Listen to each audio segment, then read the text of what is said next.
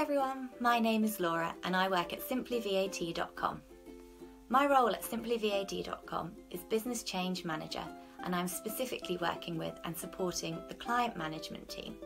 The upcoming changes associated with the EU e-commerce VAT package are a huge focus for my role currently, and this week, week 3 of our EU e-commerce change series, we are covering the distance selling thresholds.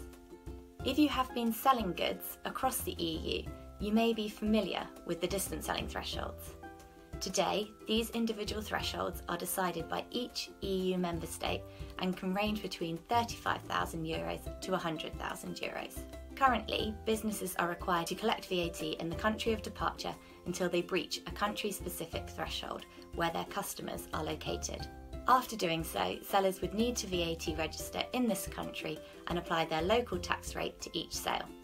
From the 1st of July, however, distance selling thresholds will be abolished and replaced by a single EU-wide threshold of €10,000. Sellers that cross this threshold will still need to be VAT registered in their customer country or countries and charge the correct VAT for each. If you are a smaller business and remain below the €10,000 threshold, you will still be required to charge domestic VAT on cross-border supplies. Keep in mind that this new EU threshold only applies to EU-based businesses. For non-EU-based businesses, this threshold won't apply, but you will need to charge VAT in the country where your customers are based from the first sale.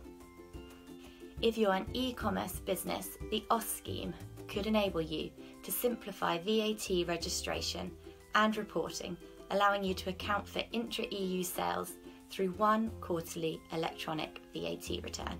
If you're interested in registering for the scheme or getting more advice about how to adapt your business to the upcoming changes, get in touch with one of our team.